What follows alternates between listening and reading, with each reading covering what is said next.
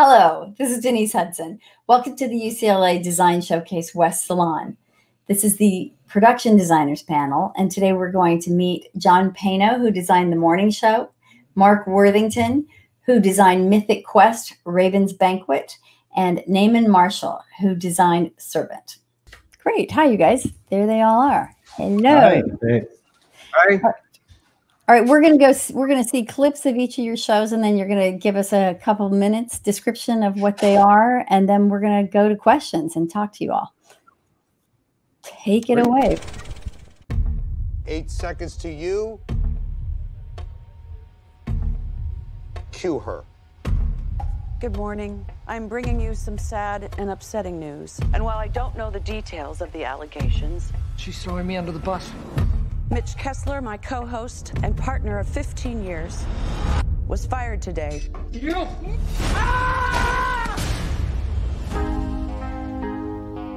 We are facing the biggest crisis in our history. My life just ended for no good reason. We're in the middle of an epic rebirth.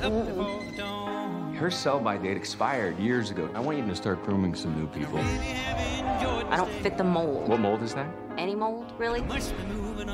Your show sucks. Thank you. It's Thank barely you. news. I want wardrobe tests, screen tests, makeup tests. We need a contract. Where's legal? Ready? I'm ready. Most people want to trust that the person that is telling them about the world is an honest person.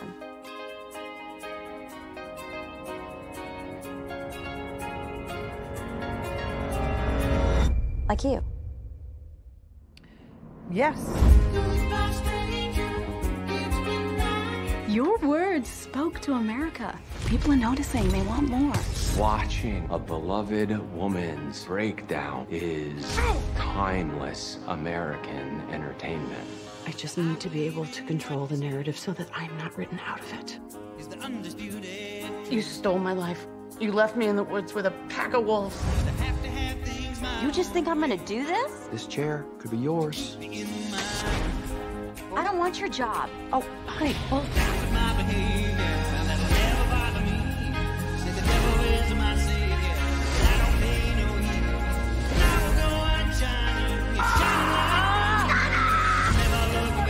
You walk out that door, you are never going to get back in. the part you guys never seem to realize is that you don't have the power anymore. And frankly, I've let you bozos handle this long enough. We are doing this my way.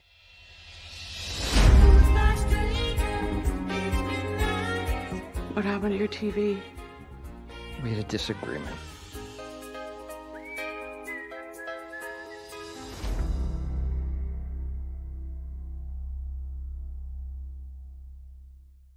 John, funny. Looks good. I've watched it. It's terrific. Can you tell us a little bit about the design process and how it all began? Or however you want to talk about it. Oh, yeah. This was a really interesting challenge because when I took the job, I thought, I'm going to have fun with this set, which I did. But there's such a history behind these shows that I thought I could play with, but I really couldn't, because I went to the Today Show. I went to Good Morning America, and I, did a lot of research. There is so much technical considerations that you have to take into account when designing this set. Our show was not only about the broadcast set, but we had, PED cameras filming the broadcast set, and then we had our film crew filming them. So this set had to be versatile. It had to work with both camera formats. We also built a fully functional control room that this set had to, there was no cut to, we'll put everything in green screen. Everything was live. Everything worked. So I thought I could treat it more like scenery, but no, it was more about, I have to deal with LED screens. I have to deal with all the streaming technology. We have to make assets.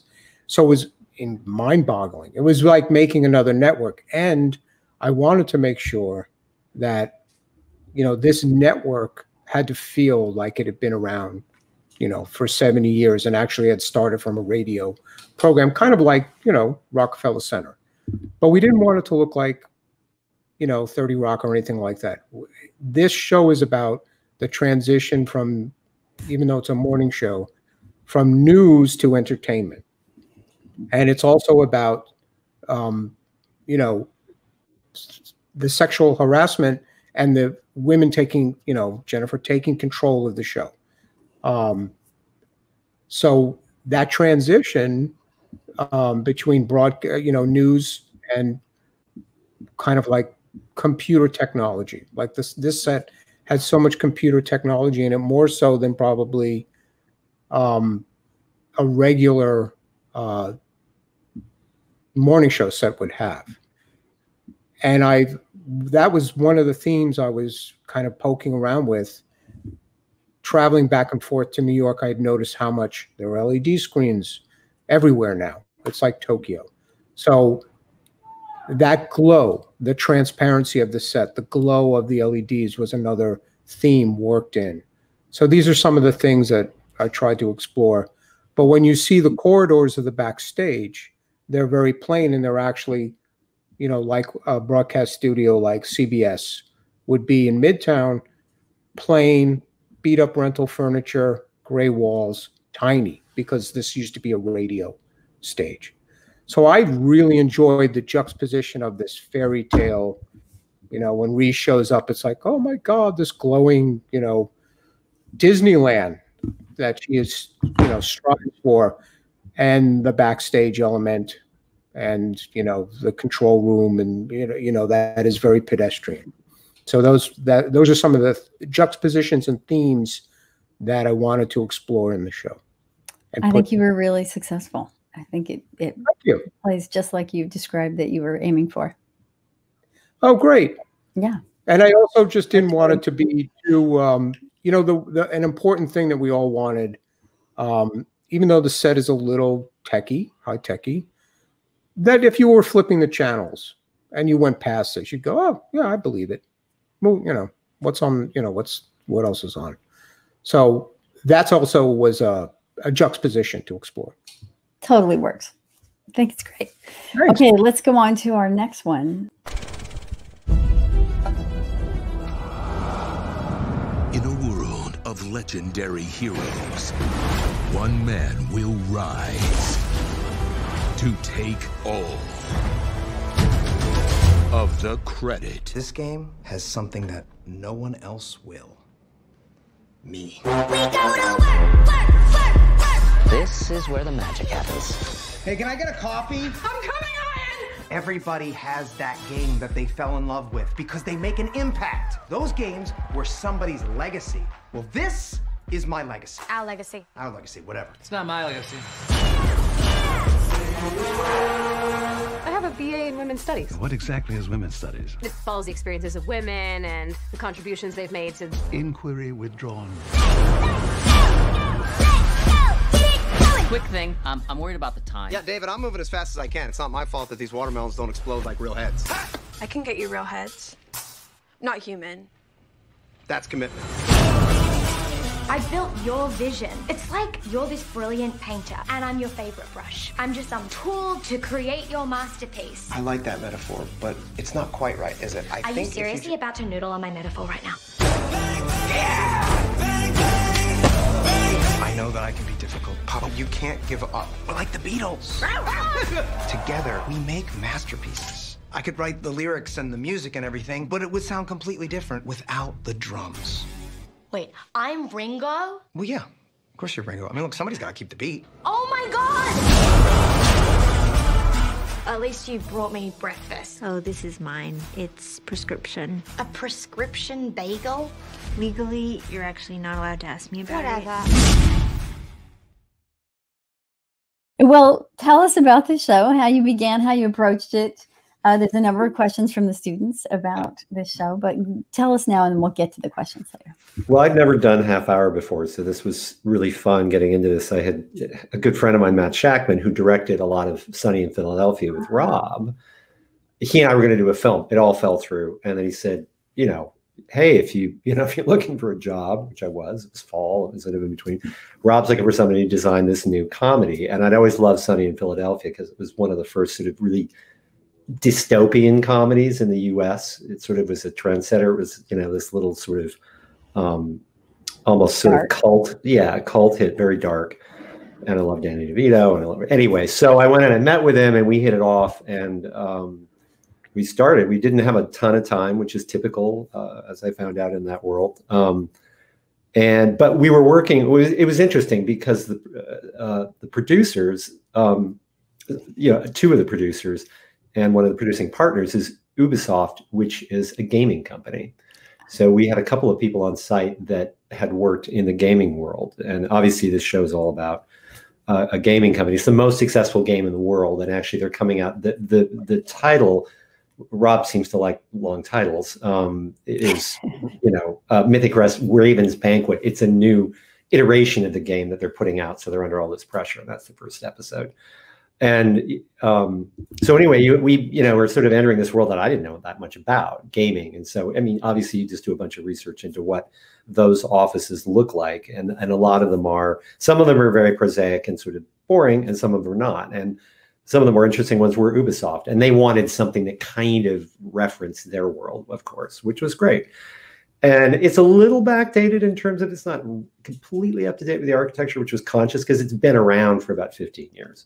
So they had they were sort of the scrappy game, and then they became the dominant huge game, and we're coming in at that point where they're trying to sort of renew themselves. And these people have been together for a while, and they don't like each other. They're sort of trapped in a bubble by their success in this case, whereas in Sunny, they're just trapped because who else would even deal with them, right? So it's sort of it's a variation on that theme. So the sets were interesting because Rob had a couple of really specific things he wanted, and that was Ian Grimm, the head creative that you see in the preview. He wanted his office way above everybody else's, to the extent initially he wanted it literally a story above everybody else's, which I fought him on a little bit because I was like, well, you have to be able to catch all this in the camera. So we lifted it a bit and so forth. And I think you see in that set there are gaming characters sort of as super graphics on the walls. And that's also very sort of an obvious, fairly conscious effort to have the various characters have avatars, represent, avatars from the game in a sense, representing them around the office. We play with that, especially in the last episode. So part of it is just creating a fun, high-end space since it's successful, pushing it a bit because it's relatively broad comedy in some cases. And actually also being accurate to how these offices really work, big bullpens. And again, the executives tend to have these, nice offices, and everybody else is kind of in this grinding, awful bullpen with everybody else. And there's also that sort of class distinction that goes on in the show as well. The grunts are seen as the grunts very self-consciously, and Ian is seen as this kind of megalomaniac who lords at everybody else, but of course has all the insecurities. Sound familiar? So it was really interesting. And David Gordon Green directed the first episode. He most recently did, I don't know what he's done absolutely most recently, but he did the Halloween remake. And he is delightful, really fun. So it was all of those creatives together. We were able to come up with something kind of fun. So, well, it really serves the comedy. Having a little deck for him to come out and stand on and stand over everybody. That's wonderful too. Well, there was also a happy accident because we had, you see, it's sort of based on these square windows sort of cut into that lovely sort of beech wood and then the graphics. And we had a very small one right by his door. I think you see it in the preview. They're all on gimbals anyway, because we make the windows pivot so that you don't get bad reflections from light. And in the half-hour world, especially, as I've learned, you really have to have everything flexible because you're moving so fast. So anyway, those windows move, and Rob, he's a natural at finding all these little comedy bits. That one little window you could pivot open and stick your head out. So that became sort of an accident, and then became this sort of ongoing, almost sort of laugh-in kind of joke that was that played in a lot of the episodes. So it's always fun to have those little gifs. Yeah. All right, go. I'm sure we'll get to more questions. But let's go on to Servant, please.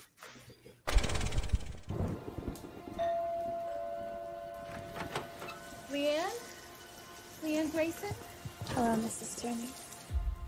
Hi, I'm Sean. Pleased to meet you, Mr. Turner. You have a beautiful home. She is a godsend. I was expecting someone older, less weird. We hope you'll treat our house as your home. I'm sure you and Jericho will form an instant bond. She's cool with everything? She knows the situation?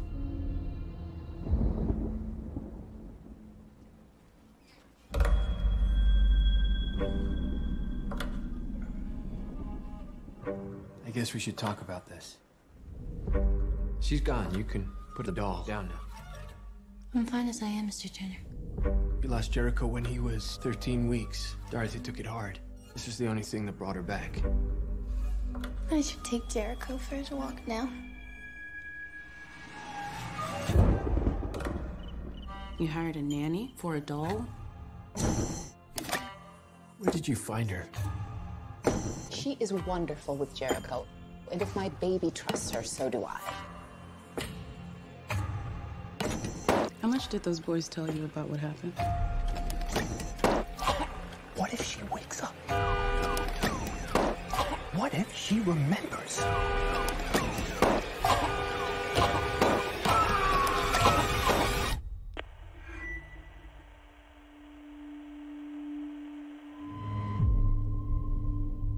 Do you know who you welcomed into your home?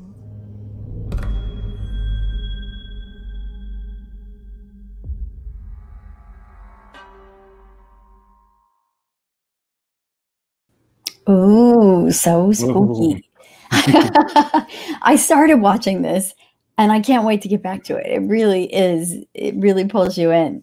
Tell us, what about you? It does. You know, when I first, when Knight came to me with this project and said, just read the first one, and if it doesn't grab you and make you want to read the next one, then maybe it's not for you, you know? And it just kept going that way to where every time that we got a script, it was like, oh my God, you know, I thought I had it figured out. And then the next time you do the same thing. And, you know, so once I decided to work the project and get into it with Knight, and we started talking concepts on how we wanted to play it and how he wanted to use the house as a character and keep it, you know, moody and allow the DP to really play with shapes and light and all of that, then you know, it started getting really interesting for me as a production designer, because it was like, well, what are we going to do? Are we going to find a location? Are we going to build it? And obviously we had to build it. So we took over a facility in Philly and turned it into a studio, built the interior of the house, all 3 levels and basement. And then we ended up building the front yard and street and the facade across the street on the same space, as well as the backyard. And, you know, we just started, you know, with Knight and, you know, collaborating, it just became clear that we needed the depth within the house, and we needed to be able, you know, he said, I don't want the camera to go outside of the house. Anytime it goes outside of the house, I want it to feel like a FaceTime or news footage. You know, Dorothy's a news reporter. So he had this concept of always the story takes place in the house. And anytime we go outside of the house, it's just for, you know, short bursts, just to kind of get a breath of fresh air for a moment. So, you know, that as a production designer, I was like, oh, great. We're going to be in this thing for, you know, every episode, 30 minutes, you know, every season, same house.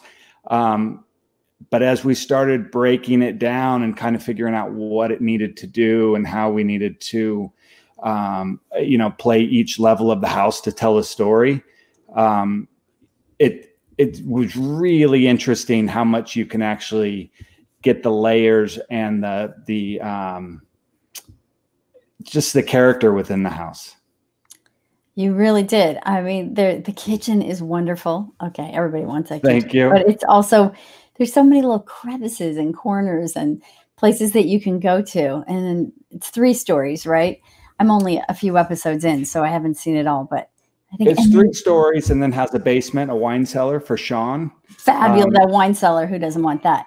I'm glad to hear you built that. That was great. And then in the backyard, the greenhouse. Oh, I want that little greenhouse. I'm thinking about how I can put one of those at my house. Yeah, really cool stuff. So a lot of it, you know, obviously was just found stuff that we kind of incorporated. When I was looking for the location, we actually go to location to shoot the exterior when we need to look down the streets in both ways if we don't want to CG it. So we have a house in Philly a house and street for Philly for the front yard. And then for the backyard, we have another house that works for that as well. And then on stage, we built front and back. So it could just kind of depends on how much we need. If it's just coming out the front door, if we're actually looking down the street or walking down the street.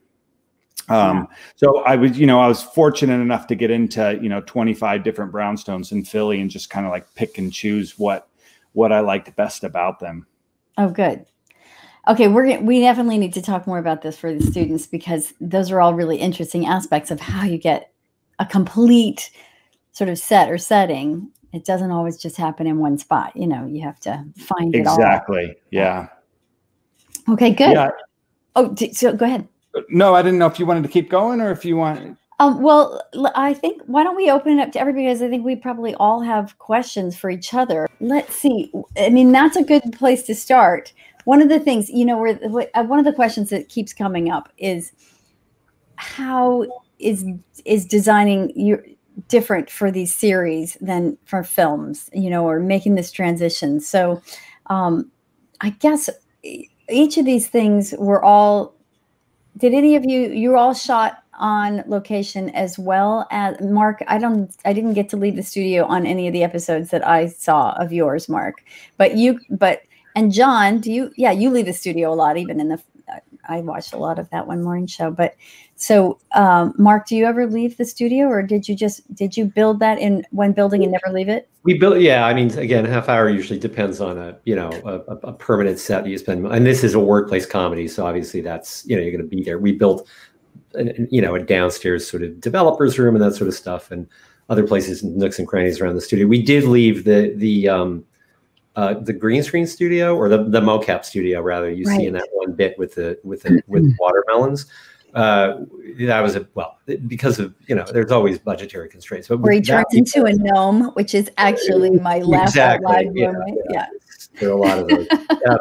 We're struggling to figure out how to make that work and make it real. And then the DP and I just got online and said, well, are there any mocap studios around our studio? And there was one within a mile. And we just went there and found it. And it was weird. And they'd actually done work for Ubisoft. So it was this strange thing. So we went off occasionally, but it isn't, you're right. I mean, in our show, unlike, like a 1 hour where you're going to be in locations, or certainly a film, there's less of that. Yeah. Did any of these, because this was Apple, you guys are doing some of Apple's first projects. Does it feel like these are different than other shows? Adjusting to a half an hour mark, you said, and John and Naaman, yours are both an hour show long episodes, aren't they? Yeah. I don't know if they were different, from HBO, which I've worked with a lot.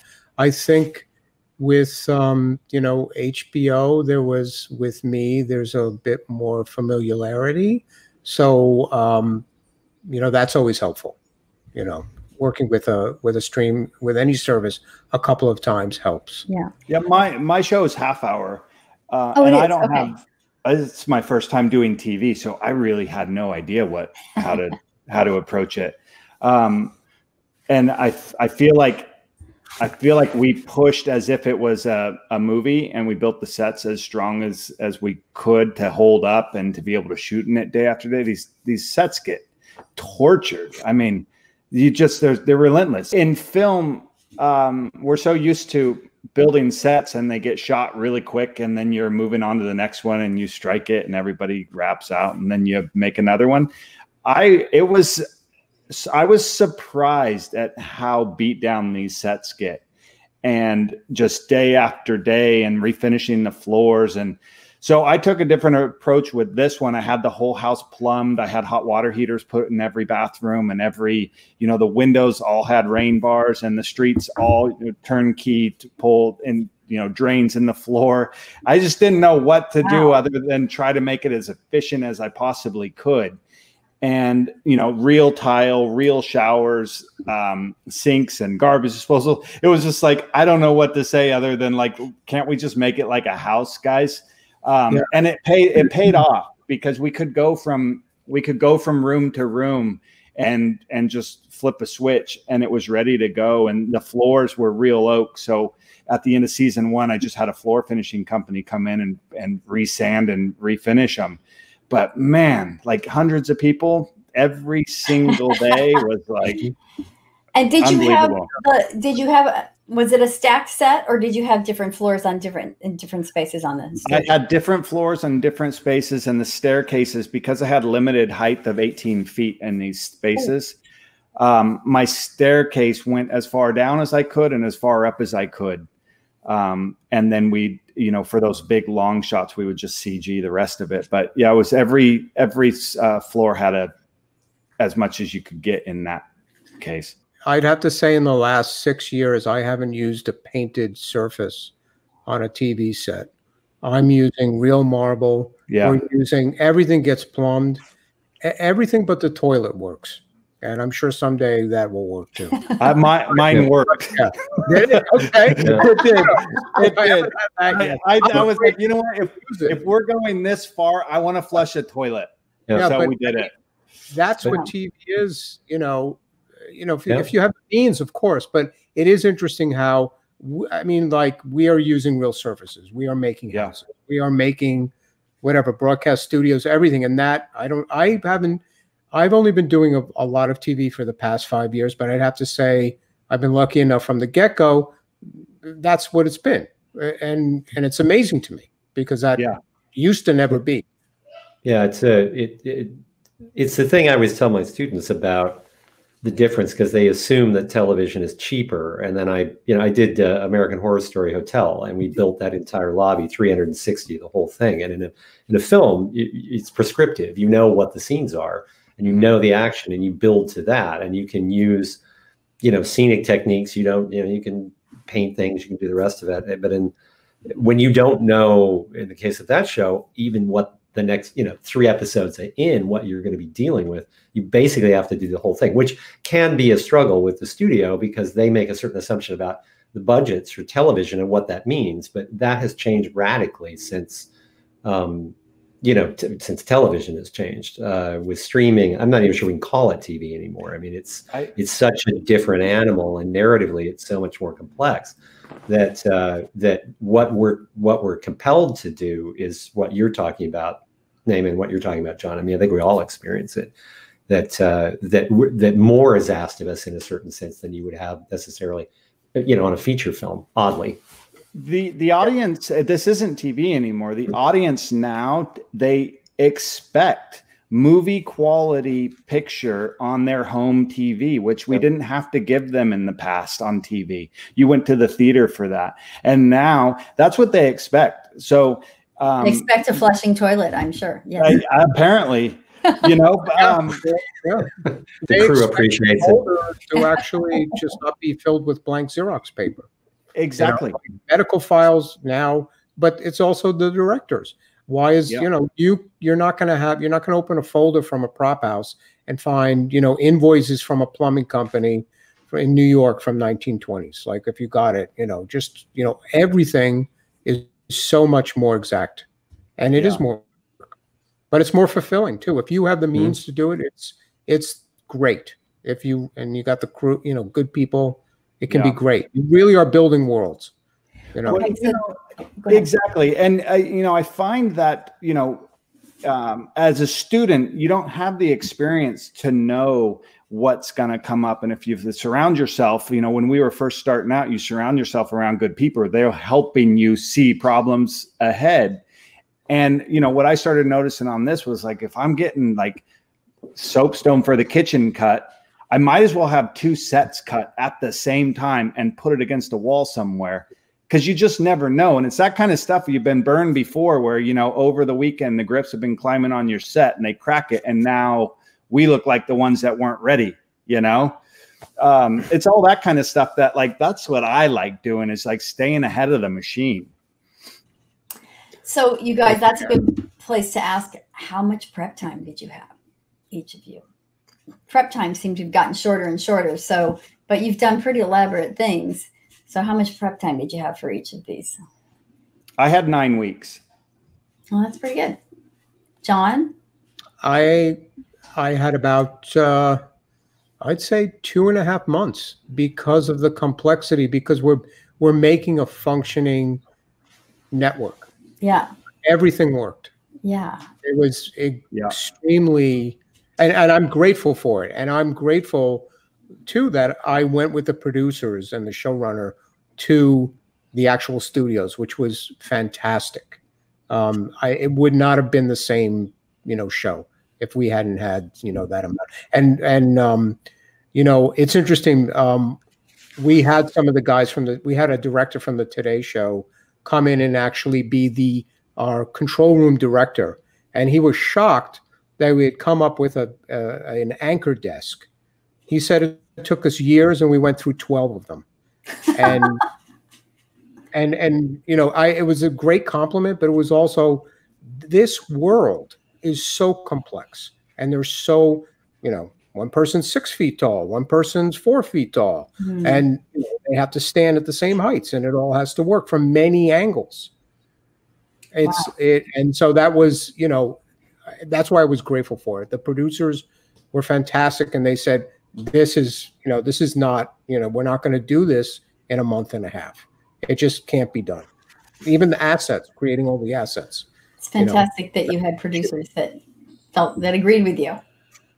Yes, we had our creative producer was fantastic, and he let us explore things. He said, let's do it right. And let's, you know, we're very lucky. Rare. And Mark, 3 weeks?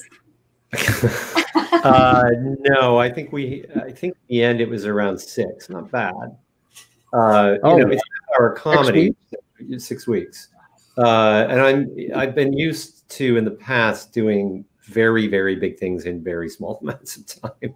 So that worked. But you know, Rob McElhenney, the showrunner, he worked on Sunny in Philadelphia. They made the first 2 episodes for that for under $300. So yeah. And you know, the first season they didn't have Danny DeVito. The whole story. It was gonna make it sort of like what we do on an iPhone now. So he was used to, he had been in a very low budget space for his entire career. He started in his 20s, mid-20s.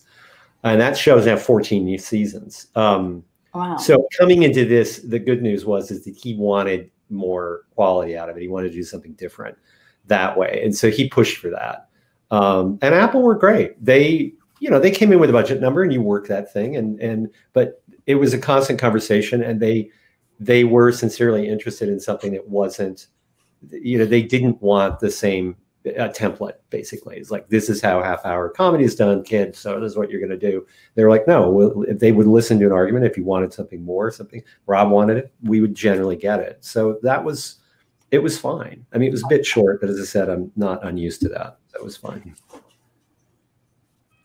All right, I have specific questions for you guys that these the students have asked. Let's see, like for one, Naaman, you seem to have worked on a lot of films with dark, intense action and psychological drama. How does this play into your design? How do you keep each show visually distinct, and do you feel pigeonholed? All right, that pigeonhole question is going to all of you. You know, I think I don't feel pigeonholed. Okay. I feel like I like to dip my toes in a little bit of, you know, everything. And you know, it's funny to hear John talk about his show and how much he knows about news broadcast now. It's like we become pros for the moment that we're on these shows. Like, I feel like I can cook like a chef after being on my show. I also feel like I you know, like I'm a master of brownstones. Now talk to me in like 3-4 years, I'll forget it all and I'm on to the next, like whatever. But you know, this show in particular, knowing that we were going to spend so much time in the house, and having worked with Knight before, I kind of knew what he was expecting, and it was fun for me to be able to play in like the different levels of the house. And like, you know, Leanne's third floor hadn't been remodeled, so it had a little bit of a past from,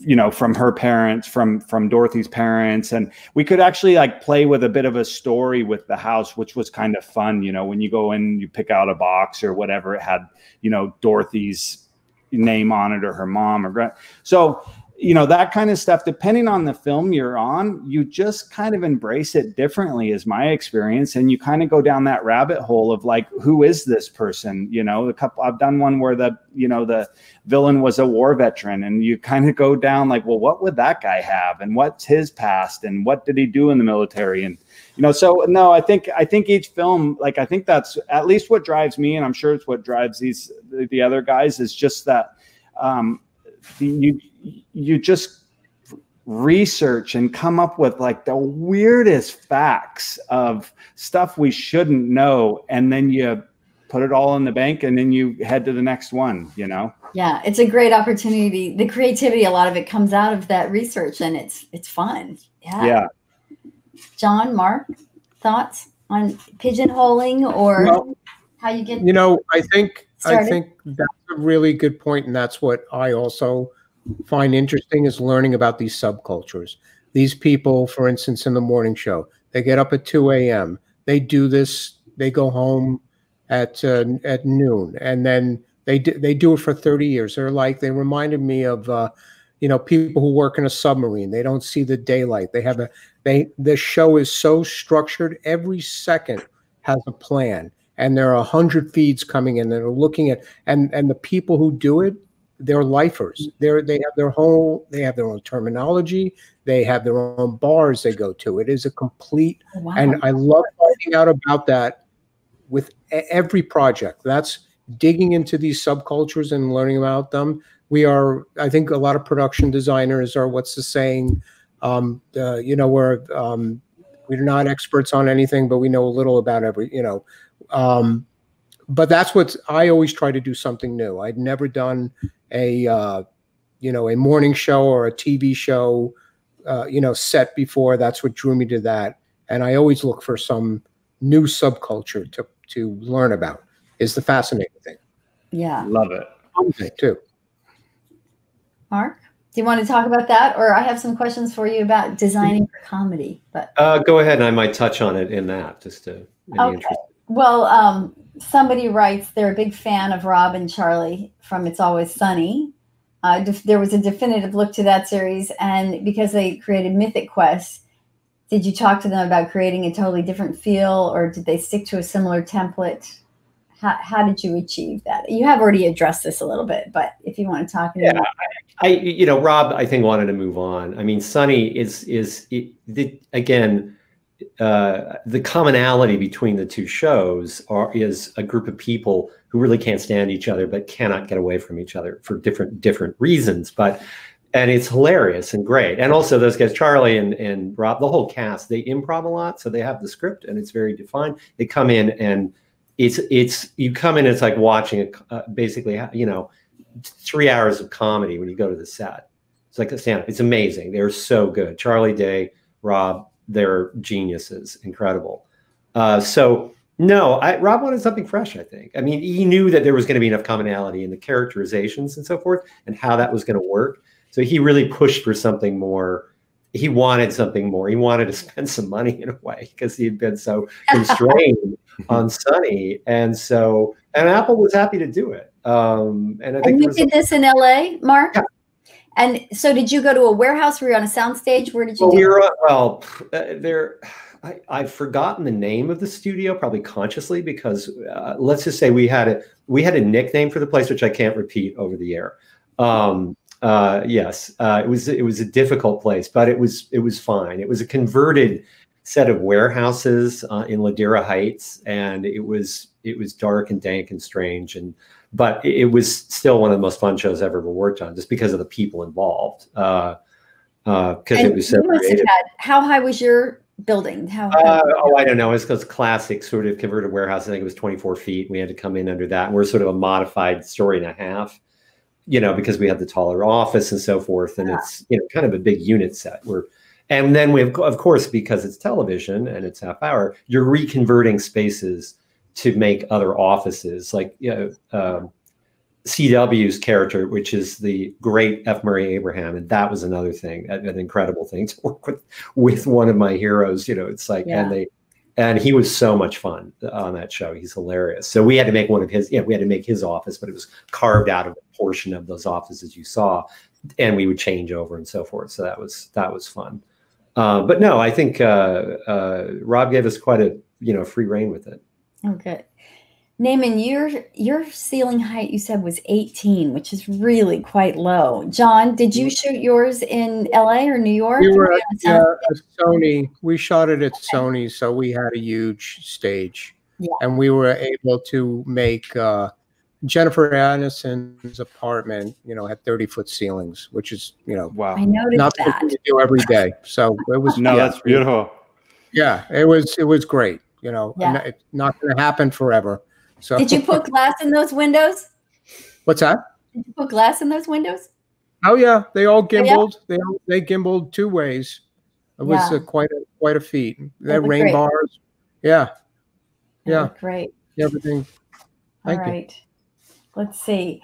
Okay, for everybody, when you approach a show that has strong tonal characteristics, such as Servant or American Horror Story, are there specific factors and elements you take into account when approaching the execution of designing for that specific genre? I mean, I feel like I touched base on that with mine. I think, tonally every show, depending on what genre it is, you kind of commit to one tone, hopefully. And as a group and a collaborative effort with costume and DP and, all of that, you hope that everybody's in the same sandbox.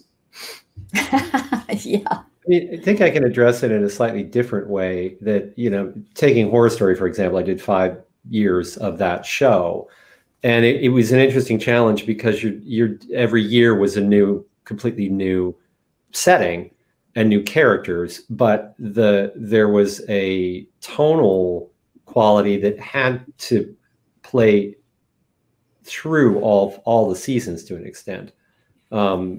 And how much of that is the design and how much is the cinematography and simply the acting, the script, and everything contributes. But you had to do 2 things at once, which was make the world distinct and tonally correct for the story of that season, but also be cognizant, especially as the years go on, of what are the commonalities between the seasons, so that it is seen as a sort of suite of distinct but connected narratives, which we now see, Orion has connected everything up, and there's all these interplay, which of course didn't exist when we started in year 1.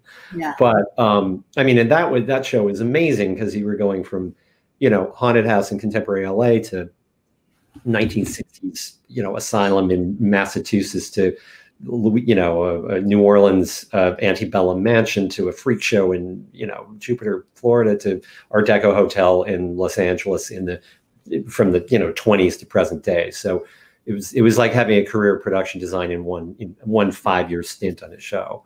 But a pretty wide spectrum, yeah. Yeah. But I think it is those things where it's almost it's difficult to say how you're going to achieve that tonal consistency. As time grows, that vocabulary develops amongst the whole creative crew, I think. Yeah. I don't know if that answers that question, but it was kind of but it had a lot of good points.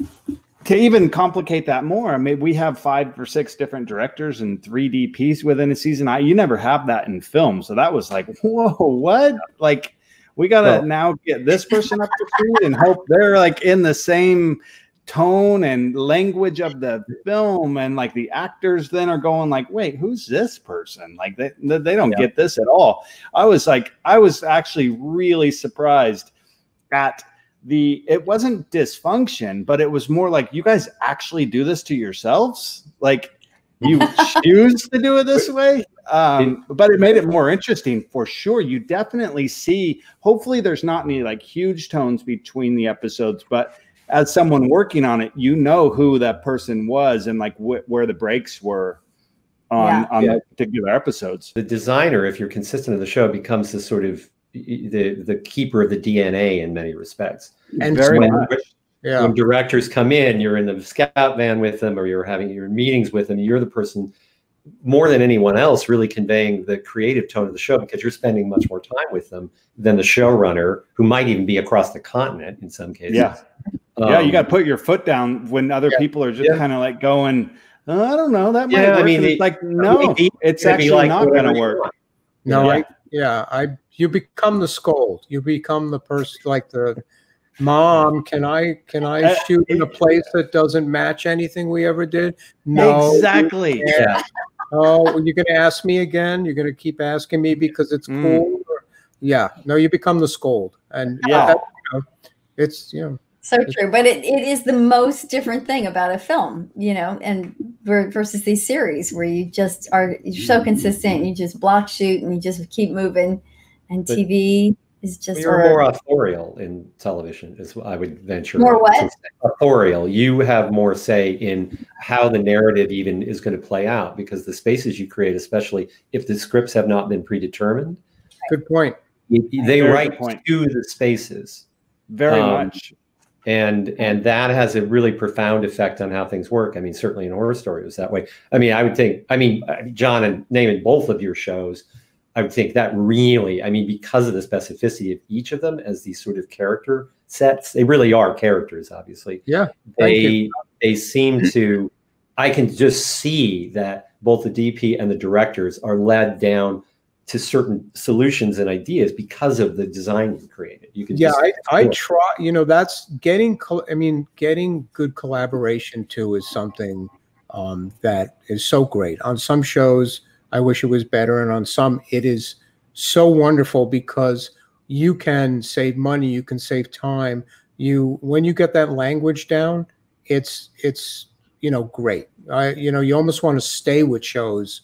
Even if they're not good as far as the script writing, because this show, this guy should have died 2 seasons ago, but we're going to stay on the show because we are all just working and making these, tonally beautiful things. That is true. Also one could wish that maybe designers would be respected a little bit more, again, like they used to be. This is never going to happen. Like in the 40s, when the designer would have, and not from a pompous way, just like this, listen to this person. They can save money.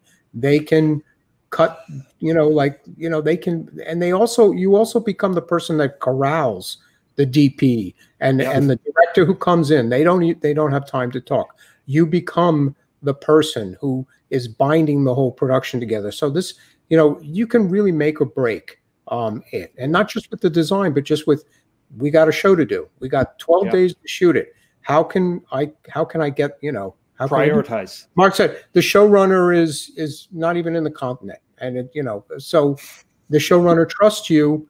Go find those locations. You know what it is. Here's the script. But I like that when the producers say this is true. Look at this team.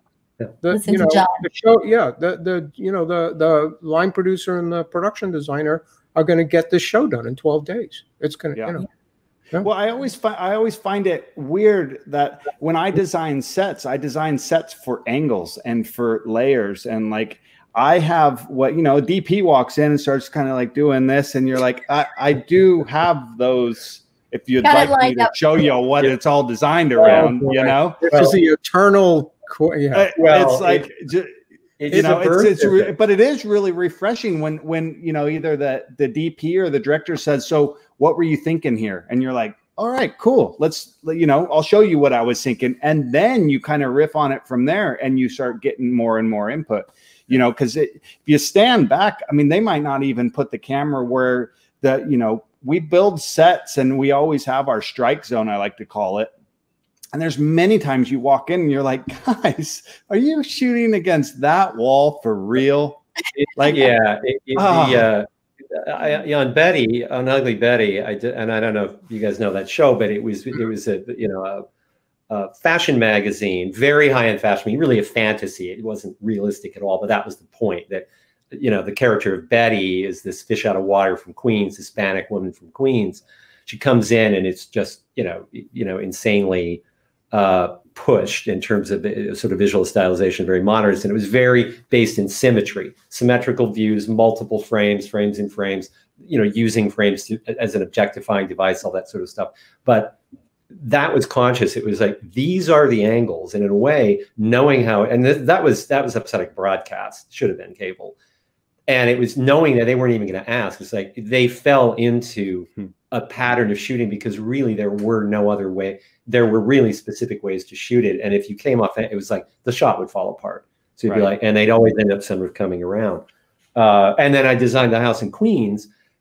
Everything is asymmetry. Everything, you couldn't shoot a frame to frame. Everything had to be off angle and asymmetrical in terms of the frame, specifically the way it was laid out, and it very consciously to create that distinction. So I find, I don't want to be subversive, but sometimes you're consigned to that because the time frame. You're never going to be able to actually talk to the person about the vocabulary of the set. They're going to come in and go, okay, we're shooting. Absolutely. Yeah. It's true. Did I hear you say you didn't want to be subversive? We can talk about that. Well, all right. John, me too well, Vinny. Here's a specific question for you, John. On the morning show, the scenes shot around and revolving the canyon fires, were those scenes shot on location or a soundstage and then digitally composited? How did you approach that? That was shot in Calabasas, and some areas that did have burn damage. We augmented those, and then a lot of that takes place in the mobile units that the news crew brings in, which were on a stage, and we did CGI and its set extensions. We did a lot of set extensions, so it was a mix basically. Set extensions, we'd find maybe a burned area, extend it, and then we'd had our the news camp that goes there, that they use as their base camp to report from. Some of that was on location. Most of it was on a green screen stage. So it was a mix. It was a good mix. It seemed flawless. How soon after the fires did you shoot those? Were you pretty quick?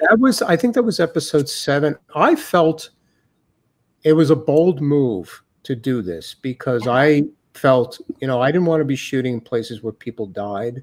I didn't want to be shooting in places. I felt it was maybe a little too soon to do that, but I think it was okay.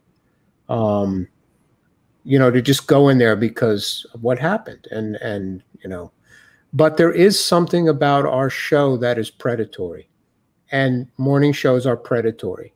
So I thought, okay, as long as no one died where we were shooting, I was like, I don't want to go somewhere where that happened. Yeah. But we created, burnt facades of buildings and, that kind of thing, where we needed it.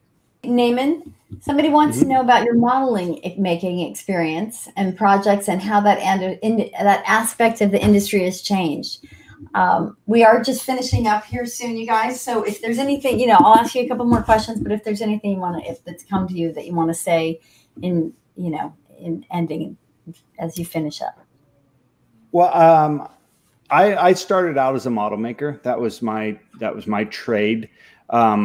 I had just a quick history of the model making for me. I had an uncle who was a production designer, Tom Sanders, who had done Saving Private Ryan and Dracula and Braveheart, and I was the kid that would sit in the shop with him and be cutting his doors and his pieces and helping him kit bash. Wow. And then I became 19, 20 years old, and I just got in with him and became his personal model maker. Now, he was a model maker much more talented than I was, and that was his thought process. So what we would do, we would design the set before we had set designers, which was, I didn't realize was twisted. But he and I would make the village or the the vehicle or whatever it was. And then we'd cut that apart and we'd give it to the set designer and say, here you go. So when I got to a certain point and working for other production designers, it was like, wait, the models, I thought those started first. And it was like, no, you guys just build models of stuff we draw. And so I hit a point where I realized modeling, I actually, there was a moment when I thought, you know what, if I want to keep doing this, I need to learn how to do it on the computer. And I started going down that road and realized the last thing I want to do is sit in front of a computer. So I quickly just realized that, you know, there's, you know, probably 6 or 10 model makers in the industry. And it's really a dying trade as far as proper good model makers. And, you know, my last film as a model maker was Pirates 2 and 3. And at the end of that, I thought, they can't get any better than this. I have to move on. But when I say move on, I still build many of my own models. I still will, you know, start my process with a model and do the handoff or work with a model maker. So my brain, just the way I was brought up and trained, leans heavy into the 3D of, you know, being able, there's nothing, all these guys can tell you, there's nothing like having a production meeting or a director's meeting around a physical model. It changes everything. I was going to ask you, I bet your experience and the way you approach something is still models first, right? And you answered that. Yeah, because that's how you think. Actually, I know a lot of people that start with models in some form, you know, because it helps you figure out how you're going to. If you do them proper, you run into all the problems you're going to run into in construction. It's just smaller. If it took you a half a day longer to build the model, well, that's going to be about 3 weeks in full scale. You hit those problems and you start working the solution. It's a lot like set designers now that only know how to do it on the computer. They don't know what the problems are. They just know that they can, you know, draw something where an old school pencil person had to actually pen and paper, find the product, put the dimensions on of what that was, find that piece, draw it in. And like the best set designers, in my opinion, are the pencil guys that went from pencil to computer and go both ways. Because if the, you know, it's like that old saying, you know, if the power goes out, I can still draw. You know, but it's more of, it's deeper than that. It's, they know how much information construction needs. They know, you know, so that's really important for, you know, all these students to realize is like, you can take classes and you can do stuff, but really at the end of the day, get in with some really good people, dig in, ask, learn, you know, there's some really talented tradespeople out there who are more than willing to give you everything they have. You know, and a lot of people are scared and it's intimidating. And I can remember, you know, my uncle used to say, listen, don't kiss my ass. Like, I'm not the one that hires you. It's going to be all these people who are hiring you. So your best bet is just to give them some coffee and stand over their shoulder, ask them if you can take drawings home and trace them. You know, there's all that kind of stuff that, like, you come out of school just thinking you're just gonna jump right in. And, you know, just like John was saying, we are an industry just like anything else that has its own language. It has its own hierarchy. It has its own, you know, insecurities of people and all of that. So, you know, it can seem discouraging, but the more you just dig in, you know, and get to know the processes, the better. That is really good advice for students. John, what would you advise students as we're finishing up here? I have to say that one thing, I didn't go to school for production design. I went for fine art. One thing I learned coming from, you know, being an artist where I wasn't a collaborator was like, oh, well, here is my art. Take it or leave it.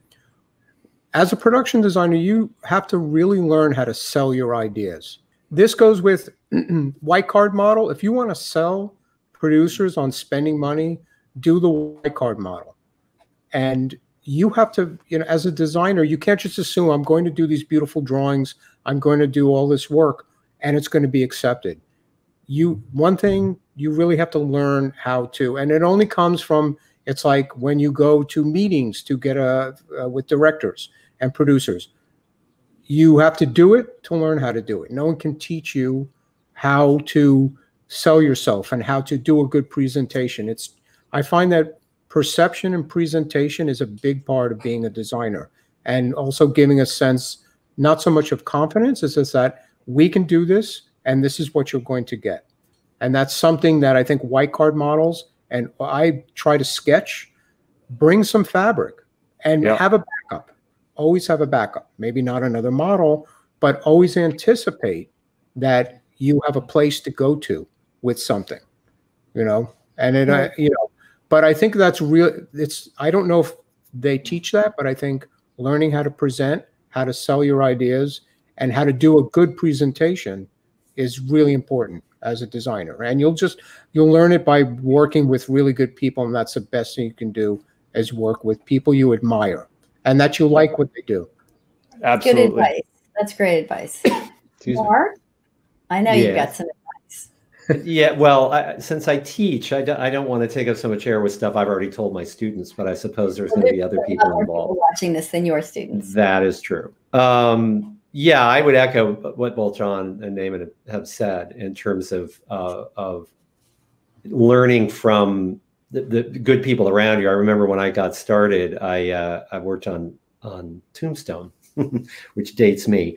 I was the art director on Tombstone, which is a non-union film. But I learned just an example for drafting. I learned more about how to draft a proper set from watching and talking to the construction crew than I ever would have learned in class, or that I did learn in class.